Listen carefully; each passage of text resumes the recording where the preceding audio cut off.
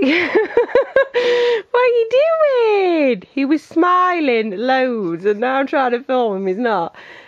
Hey, well, it's like Mummy's been trying to get a photo of you smiling, hasn't her? Soon, I swear he's got radar. As soon as I get camera right, it stops. You're not smiling no more. No. He's there. Yeah. He's 5.5 weeks old now. It's just a quick one, my loves. It's hard, this Vlogmas business, trying to think of a video for every day. Sorry about all the setting the videos as premiere. It's just the only way I'm going to have half a chance of doing Vlogmas is if I set some as premiere when I get a chance to do them. Because of your man now, he got baby. I've just noticed he's got baby sick on his cardi.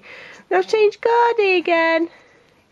I washed his hair, he wasn't very impressed. Yeah. Yeah. It's just a quick one, my loves. The husband was asking me what I want for Christmas. And I said, I don't know, because the baby was a really nice present off you. And he said, don't you want anything else then? So I've been trying to think of things that I want in March, you know, when I start gardening again. Because I really am just happy with the baby.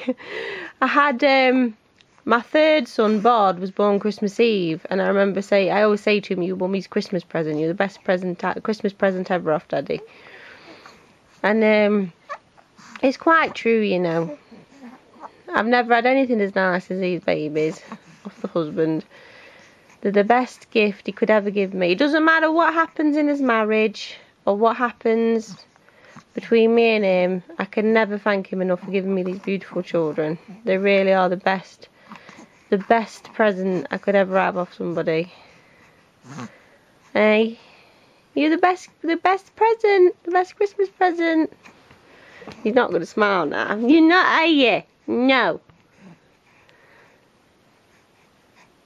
So I just want to tell you, it doesn't matter what else I get this Christmas or don't get this Christmas, these beautiful children are the best gift I could ever have.